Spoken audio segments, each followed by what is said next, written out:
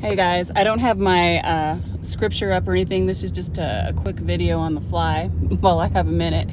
I'm on my way to work, but the only reason I'm bringing this up is because I've heard this before where people think that the rest spoken of in Hebrews 6 is a future rest, but that's for Israel. That's when they come to belief. The people, it says those that have believed have entered into the rest, and what it means, he that is rested, has entered into rest, has ceased from their own works. Okay, and then later on in Hebrews it says, let us not lay again the foundation of repentance from dead works and of faith towards Christ.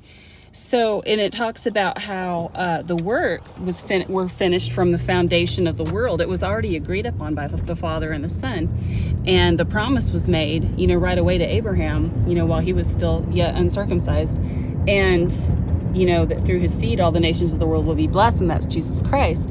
So when you cease trying to reconcile yourself to God by your own works, that is entering into the rest. And he compares that, I believe, also to Israel not entering into the promised land because of unbelief.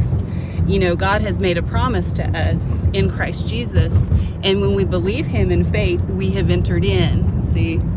So that's why resting in Christ is just being in belief and holding fast the assurance of your salvation. All right, I love y'all.